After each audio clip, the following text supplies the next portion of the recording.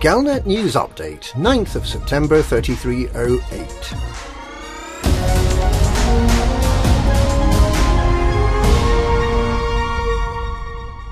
A second Thargstar has been detected, using sounds audible in the full spectrum scanner, leading to concerns that several of these unidentified flying objects may be converging on the inhabited bubble.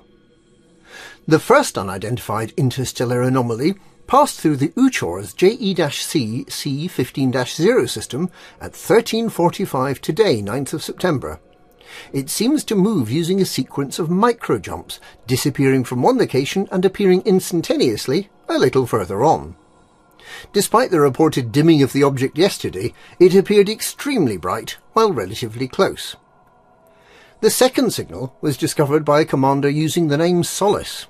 It seems to be near to the Slegi GS-X B45-0 system in the Elysian shore.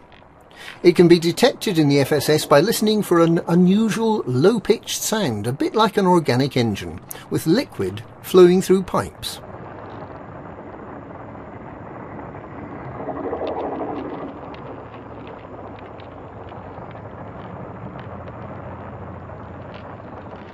It's noticeable that FSSs seem to be reporting 2 more signals detected than there are in the system. So, for example, a system with a single star and no planets used to show 1 signal detected. Now it shows 3, and 2 of the signals can't be targeted, with the 2 excess presumably being the nebulous noises from the distant Thargoid Death Stars. If there are now 2 of these strange stars, will more appear?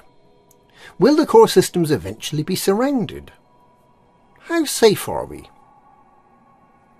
In a separate development, an unusual bit of graffiti shows a Coriolis starport apparently being hit by 3 explosions. It's unclear whence this strange image comes, but it must leave the inhabitants of Coriolis starports concerned that their starports are being threatened. Meanwhile, Azimuth Biochemicals says it'll seek to establish more permanent bases following the success of its mining initiative.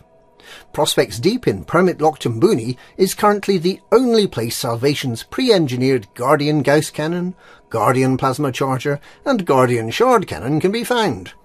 Although given recent events in HIP 22460, the usefulness of any Guardian technology must be questioned.